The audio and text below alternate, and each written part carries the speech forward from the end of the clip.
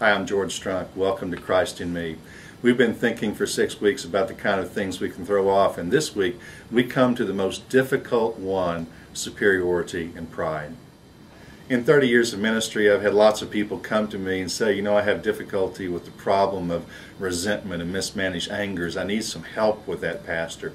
I have people who come to me and say, I need some help with anxiety and fear that's wrecking my life and causing trouble in others. I've even had people come to me and say, Pastor, help me with the greed. I'm tired of the consumerism culture that I'm living in. I want a different life. And treatment centers and 12-step programs are full of people who come seeking help because compulsions to have more of something is wreaking havoc in their life.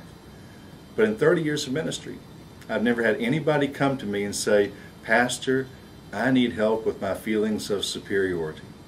We just never see it in ourselves.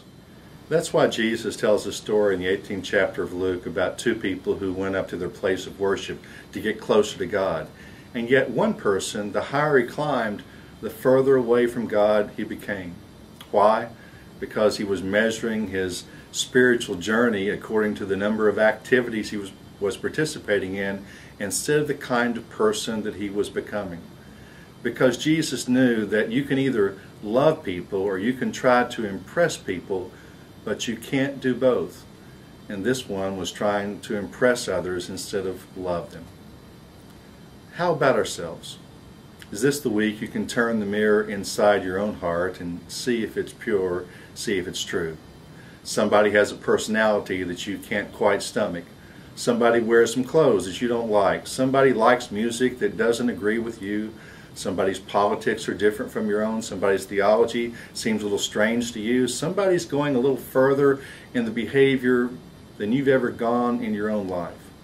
Maybe there's somebody in your own family that you don't seem to be able to control. And you fold your arms and you cluck your tongue and you wag your head and you close your heart and you don't even see it. That your lovelessness is worse than any personality fault that you may be pointing out in their behavior. Jesus is real concerned about that. So this week in your group, take a look at where it is that you may be missing the mark in terms of your own feelings of superiority toward others, and how it is that you can do some correction in your own life. It's been a great series.